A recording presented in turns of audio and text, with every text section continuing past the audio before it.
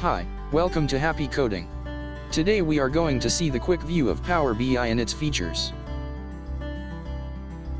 First we will see what Power BI is. It is a cloud-based business intelligence tool introduced by Microsoft for creating interactive reports.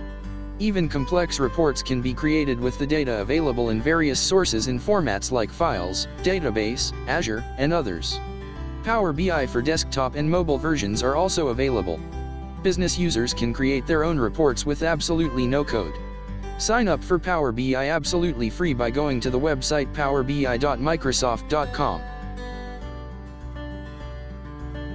How to make use of Power BI. It follows 3-step process to create reports. Step 1. Get connected to data. Step 2. Manipulate or shape the data, and then Step 3. Build reports. As mentioned earlier, we can create interactive reports and dashboards by importing data from various data sources. Power BI supports various data sources like files, databases, Azure Cloud Services, and also few sauce. Power BI reports or dashboard can be shared to other users within your team or organization. How to connect with data from Power BI. From the query window of Power BI you will see Get Data, refer Figure 1, for fetching data from external sources like file, database, Azure, and other sources. Few common data sources used are Excel files, CSV, XML, text files, AccessDB, SQL Server, Web URL, OData feeds, OLEDB and SharePoint list. You may need to provide access credentials for few connections. How to shape or manipulate data using Power BI.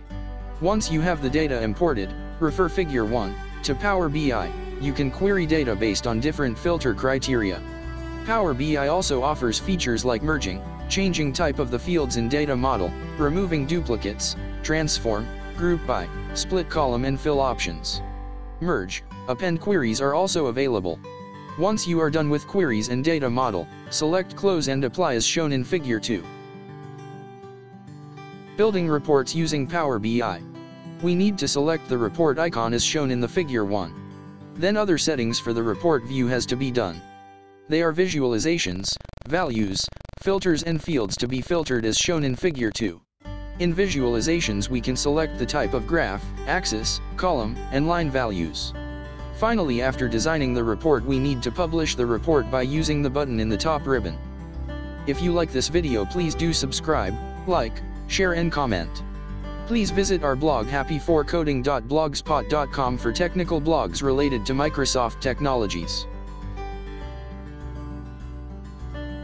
Hope you might have got some idea about Power BI.